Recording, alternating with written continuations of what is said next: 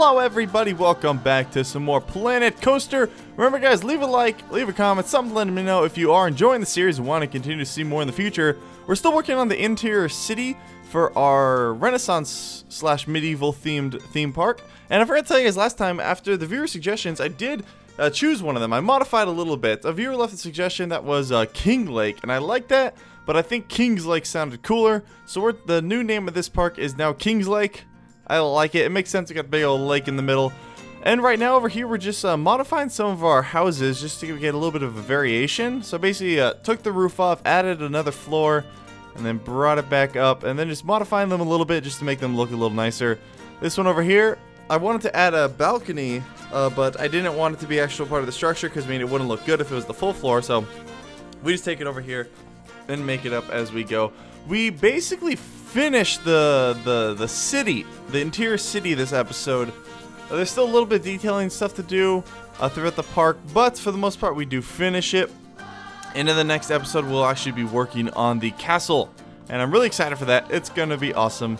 It's gonna take a long time to record though, and it's probably gonna be a couple days for me to get that done. I'm still not sure exactly what kind of style I want to go with, but I'm pumped just to build something that big and to get our coaster up.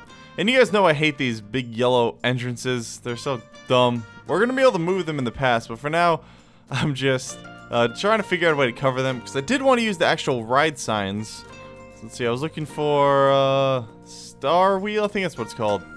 It's somewhere in there. I didn't realize they were at the bottom, and they're all in alphabetical order, so it's a lot easier once you realize that. And then this one is the Venetian Carousel, so we toss a little sign up there.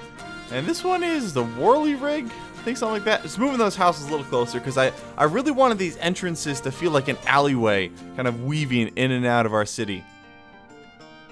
And I think we completed that task. And then I took these driftwood planks and just kind of wrapped them around these parts just to kind of cover them. And it came out pretty good looking. It's not bad. This episode is not quite as fast. I slowed down a little bit because we're doing a lot of like small nitty-gritty stuff, moving the camera a little too much, honestly, but to get all these details done, I do need to move the camera, so I only slowed it down like probably like 6 times speed. So do 4 times speed and then 150 times that, or 150%. So yeah, 6 times speed as opposed to like the 8 or 9 like we've been doing in the past. And we're still copying and pasting stuff, and I know it's kind of lazy, but it would just take way too long to build brand new unique buildings every time. So at least when I copy and paste them, for the most part, I try and, if they're near other types of buildings, I try and edit them a little bit. Like this one, I wanted it right there, so I just chop basically a third of it off, or half of it off, and then just closed it off there. So it looks similar to the other buildings, but it's not the exact same one now. And I try not to put too many of the same buildings by each other. I mean, we have a total variation of like, I think 8 or 9 different buildings, so it's not horrible. And then behind the shop area where we have the drink and food stand, I just decided to fill it in with some supplies and paths and some barrels and ladders. And over here, I tried making a little park. I really didn't want any green in this area. We're going to have green and lush stuff over by the castle, but for the main city part, I want it to be just like a city area, densely packed, just buildings. In fact, at some point, we just paint all the terrain brown just because I didn't want any green in here. And it's kind of hard to build buildings underneath this just because the area of the coaster, or not the coaster, the Ferris wheel only allows you to build like so high underneath it until you start intersecting the area that the actual ride takes up. Over here I just wanted to make a nice little well, so I decided to line it with some rocks. All the rocks are a little too dark in the shade. They look like they're black. Maybe in the future we can get some lighter rocks. And over here I was trying with some different ideas. I know I wanted to do a bathroom, because we don't have any bathrooms in the actual city yet. Actually, we don't have any bathrooms in the entire park. So the one way over here in the city is the only one. We should probably add one closer to the entrance at some point, presumably. But then I decided, okay, we'll just build a new structure inside of the actual park, and instead of building them all the way outside, because I wanted something that would actually fit in this area, and then we'll copy and paste it around later.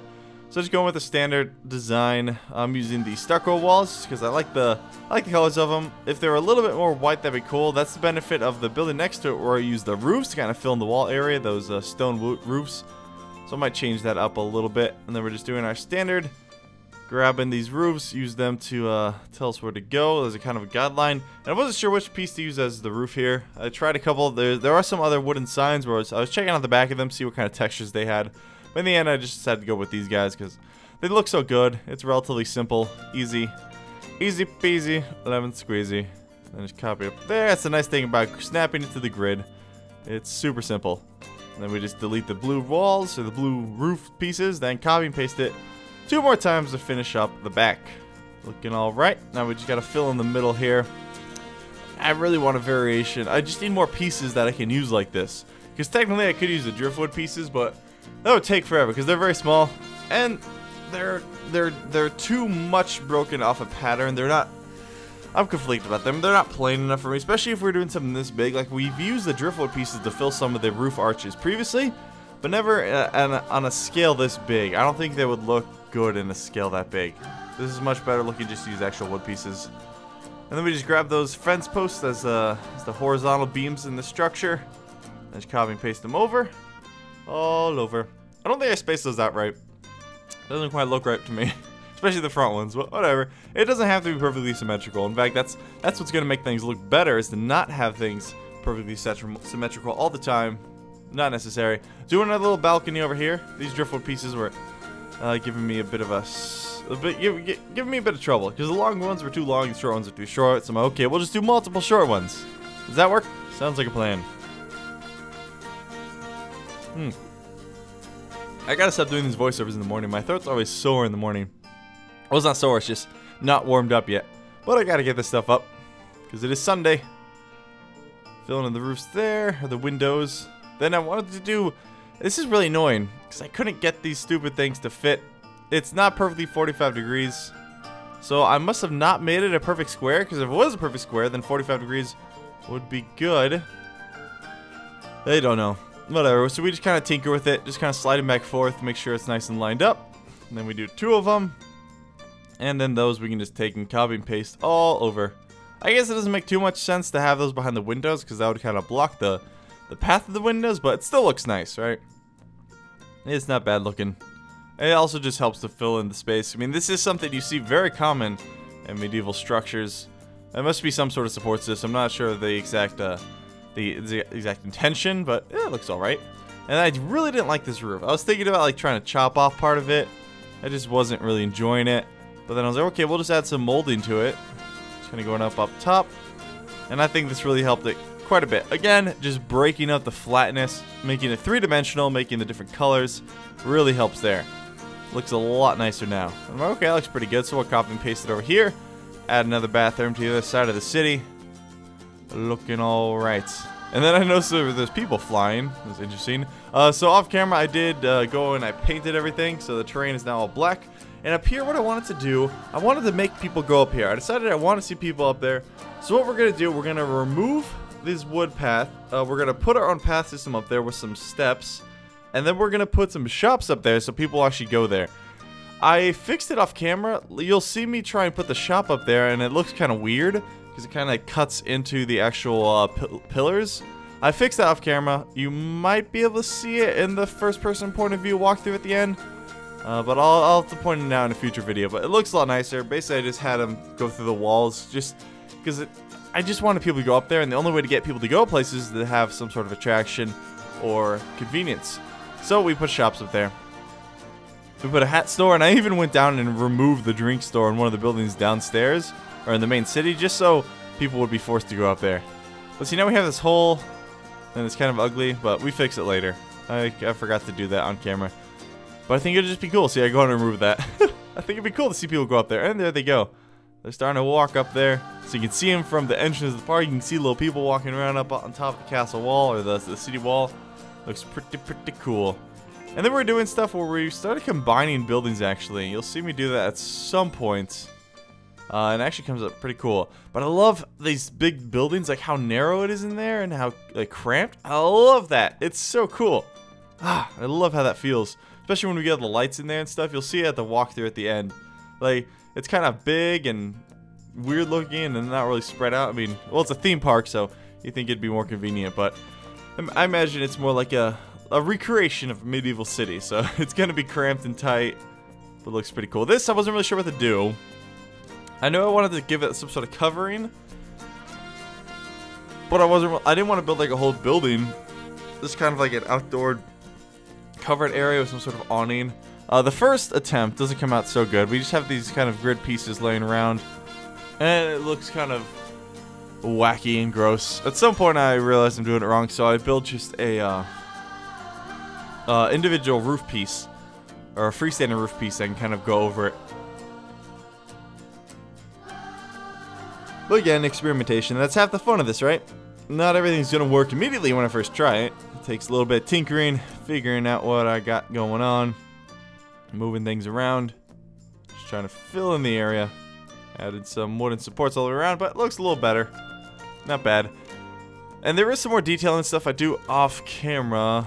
I think I did. I don't remember if I was filming or not when I did that. It's kind of hard to tell sometimes, because I don't really know what to show and what not to show. A lot of lighting and stuff. You'll see that in the actual final walkthrough.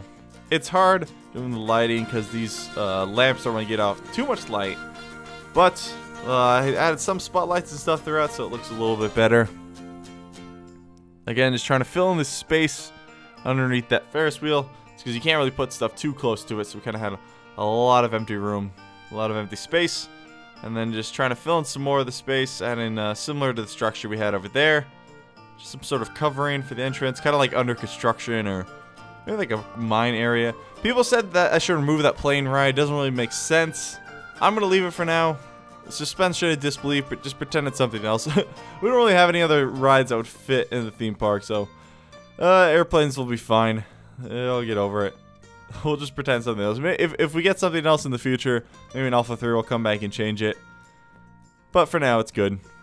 And then just trying to figure out some more plants and stuff, because I didn't want actual foliage anywhere inside the city. But these are okay, because they're actually like potted plants inside of a barrel, so it looks alright. Oh, look at the dinosaur. Little dinosaur mascot. I love that guy. And there's adding some detailing around here.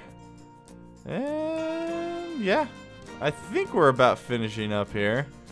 If memory serves, just adding some pathing all the way around there, filling up the area. And then we actually add another staircase up to the wall on the other side. But here we go. Look at this. Oh, it's so cool looking. I love how this city came out. It's so dense. I love it. We still have some detailing to do. Probably do some of that off camera. But the overhangs with the balconies. I love it. And then you have the entrance to the whirly rig. Looks real nice. Look at that.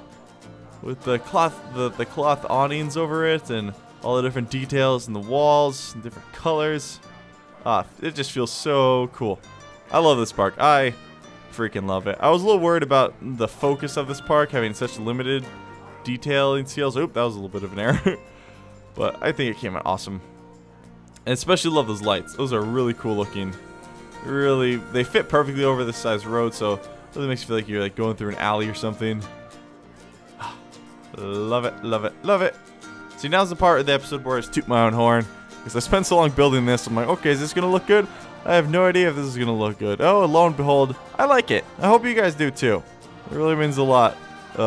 Everybody discussing the builds and thinking about it and talking about it. And I like having a discussion going. We do have some foliage right there. I lied. We have, they're kind of self-contained, those little boxes, but, you know, that's okay. Oh, I need to work on the inside of this. I forgot to do that. Because you can still see the yellow right entrance. But look how massive this Ferris wheel looks. It's pretty crazy.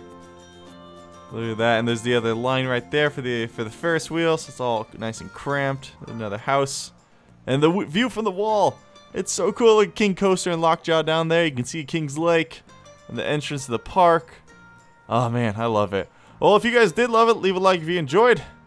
Leave a comment, something. I'll see you next time for some more Planet Coaster. Bye.